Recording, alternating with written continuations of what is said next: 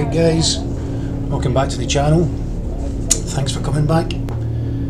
As the cool kids say, it's a hot minute since I've been here last. I do apologise for the lack of activity and uploads. We've had some things going on here. Some happy things, some sad things, and some absolutely heartbreaking things. So I kind of wanted to just take a wee bit of a step back and process recent events that's been happening here. And that's why there's been nothing much coming up, in fact nothing at all coming up. So if you remember from the last action-packed adventure, we saw the seals and the Special Forces dolphins, whose faces had to remain pixelated so they couldn't be identified. We've just left Coles Bay and we're on our way now to Port Arthur. I'm absolutely positive that we'll be doing some filming there later on from the actual site itself, so I won't go into too much detail of the site because, well, you don't want to hear it twice, I'm guessing. So it started off as a small timber station in 1830, and in the first decade of the settlement saw a penal station hacked out from the bush.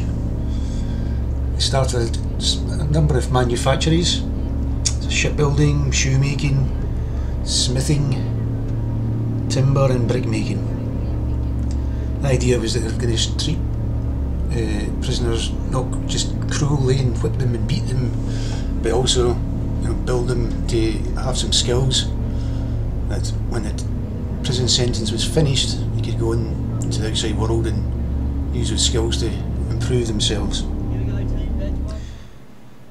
In the 1840s saw a consolidation of the settlement as the convict population reached over 1100.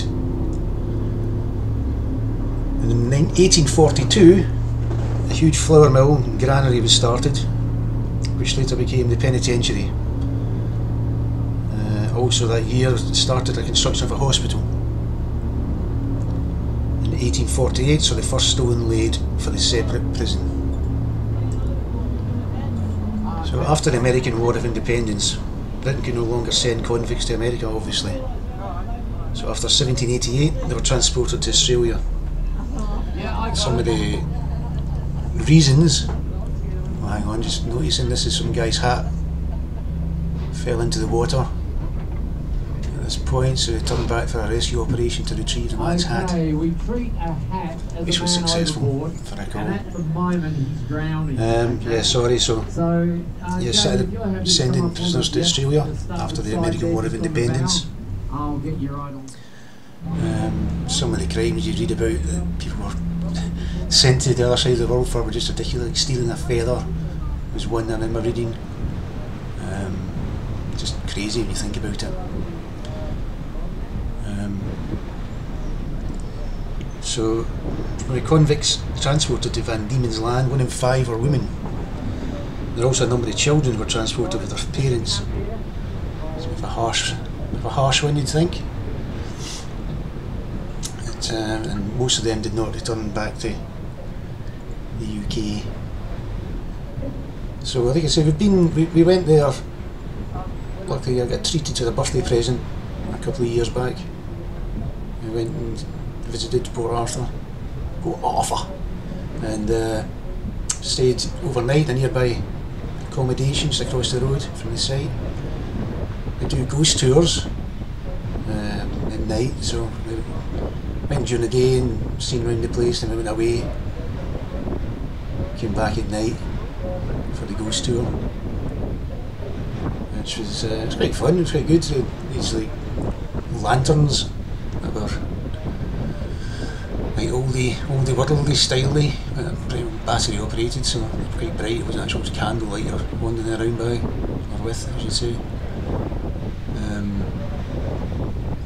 So that was quite fun. Didn't get any supernatural activity. Well, there was some projectile vomiting from one of the other members of the group, and they went to the chapel.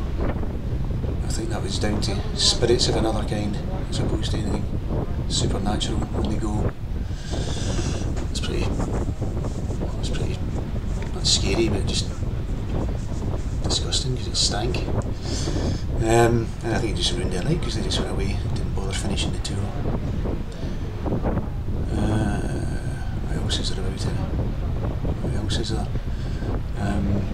Yeah, it's good because you can go around all the houses. Right? You can get inside most of the buildings, I believe, pretty much all of them.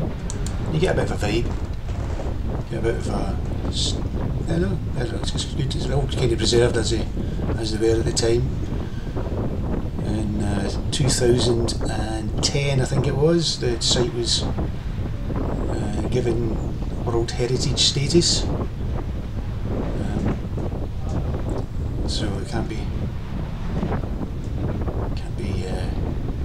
ripped off in the sky rises put on the site. Apologies, I'm having a dog bark in the background. Have you caught that or not? Just want to get a bit of attention, I guess. What else? To the left, I think actually I might have been picking that hat up. There's a wee island there. I think that's Island of the Dead, Isle of the Dead, which is pretty self-explanatory. That's where they buried the deceased convicts. You can get a wee tour, apparently buy tickets to get a boat over to that, and it's quite interesting. The gravestones and some of the stories and plaques over there of who these guys were. So this is where we had to went for our beverages here.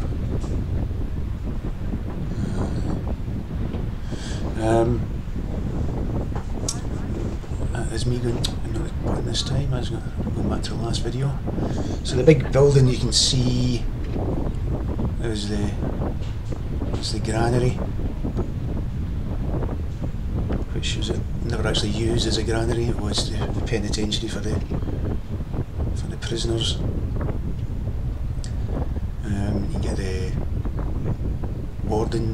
head warden's house as well. And I think it's the last house on the left. You can see there. And there's an armoury there. You could spend the whole day there. It's pretty good. It's pretty good. Pretty good. Unfortunately, the site was a scene of more recent tragedy when it became the site of Australia's biggest mass shooting,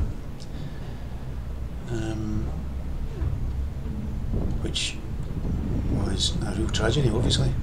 I think it changed the outlook and the view of people towards having firearms in Australia, and maybe some other countries in the world could follow suit. But yeah, so Port Arthur, there we go. And you were promised whales and things in the last episode. That's not quite going to happen today, but probably next time, I think. Probably next time. Anyway, thanks again for watching. Really appreciate your support. Having said that, in the I don't know, month or so since we haven't uploaded, we ended up getting three new subscribers. As a friend of mine said, silence is golden. So please, yeah, if you do want to chuck us a like and a subscribe, that would be much appreciated. In the meantime, take care, and we'll catch you next time. See you later.